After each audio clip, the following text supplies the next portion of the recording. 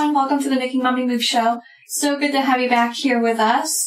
I'm so excited that you're here. Today we're going to be talking about working mom guilt because I know that I'm not the only one that suffers from this, and I hope that maybe I can shed some helpful tips or at least some ideas and some mindset shifts that can help you to overcome some of those guilty feelings that you're experiencing, because at the end of the day, no matter what we're doing, we're going to feel guilty.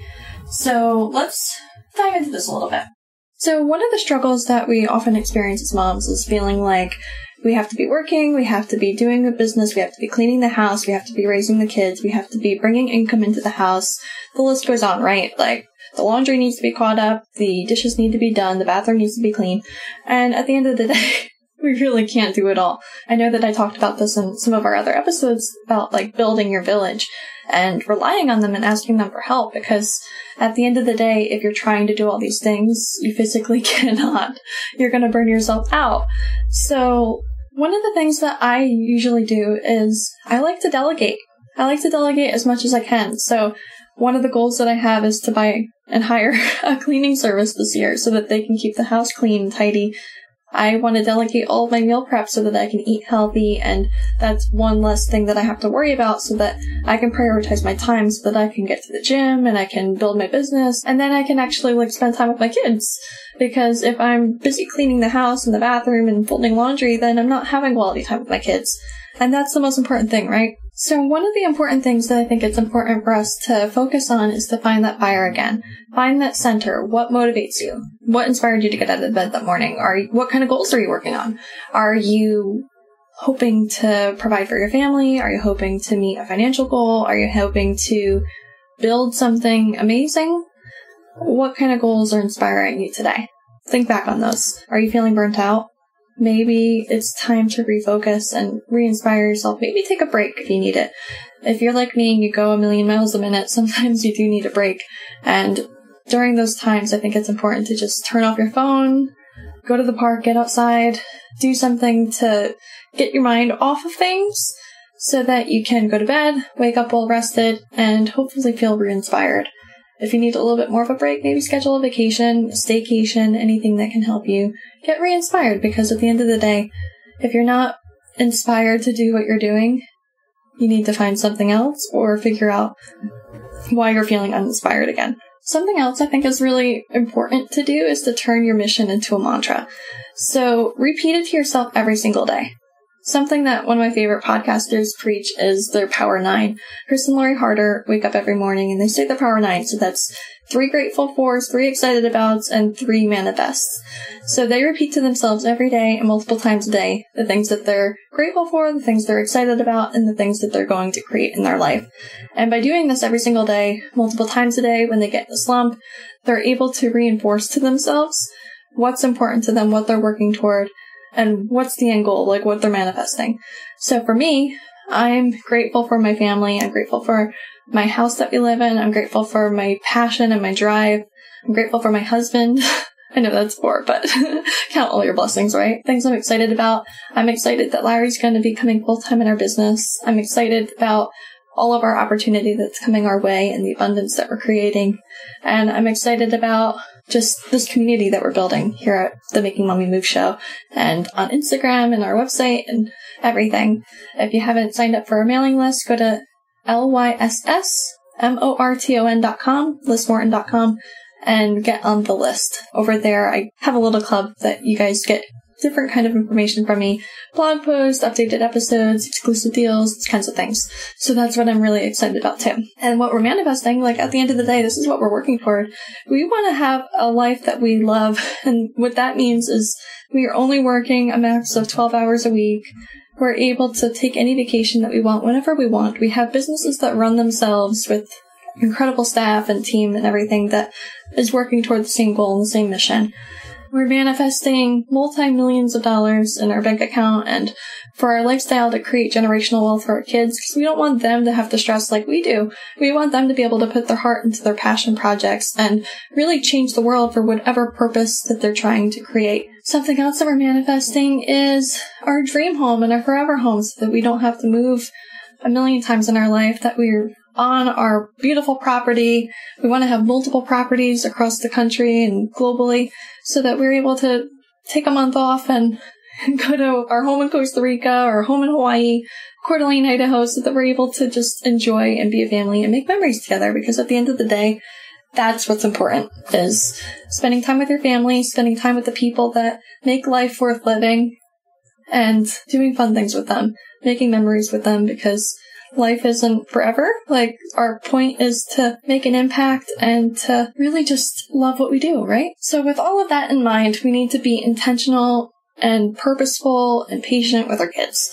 So when we're feeling burnt out, uninspired, we're probably a little cranky. I know I get that way when I get stressed. I have very little patience sometimes, and at the end of the day, I feel guilty when I'm not patient with my kids.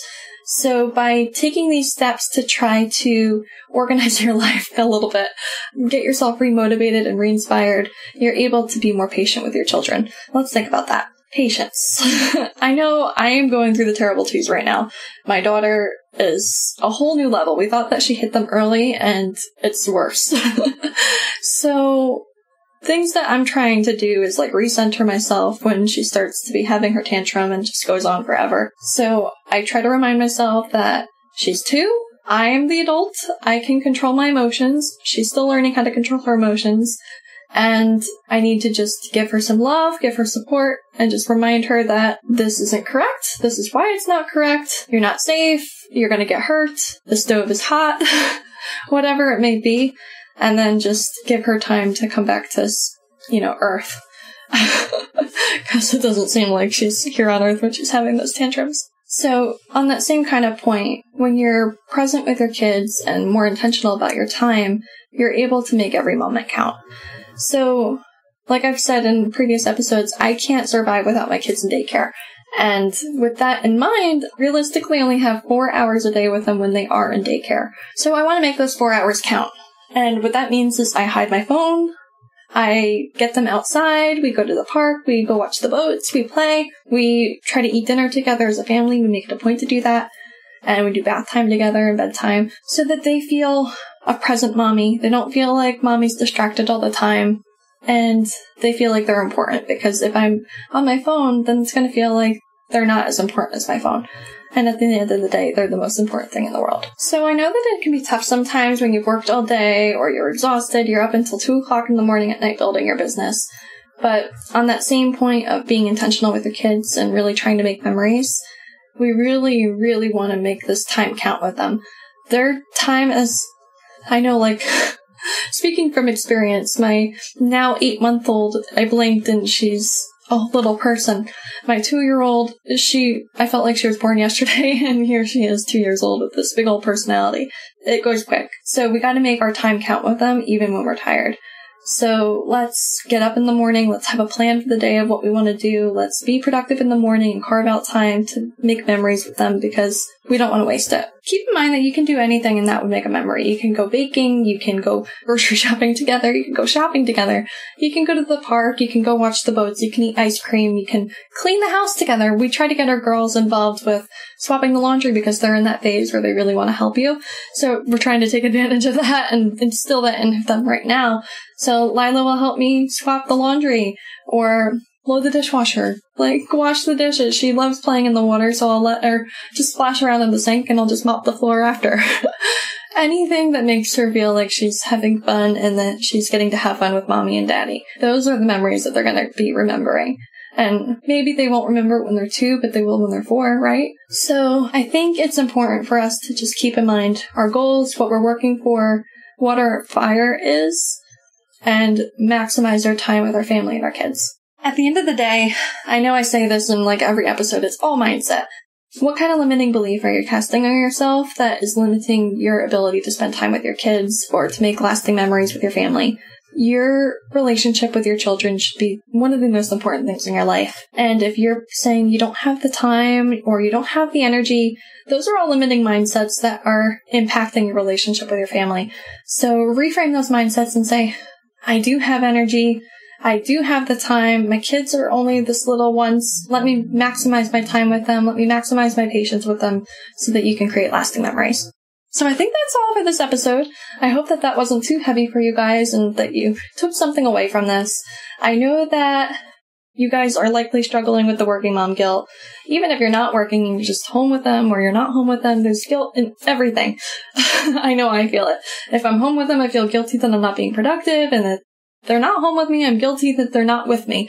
So just try to maximize your time, try to be as productive as possible, and just shift those mindsets, because at the end of the day, spending time with your kids is one of the most important things you can have. Feeling fulfilled is also equally important, and you need to just do what you need to do. Nobody's going to judge you, or they might judge you, and it just doesn't matter because they're just casting their own limiting beliefs on you.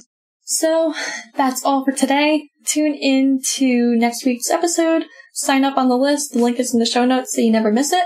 And as always, come make another mommy move with me. Bye.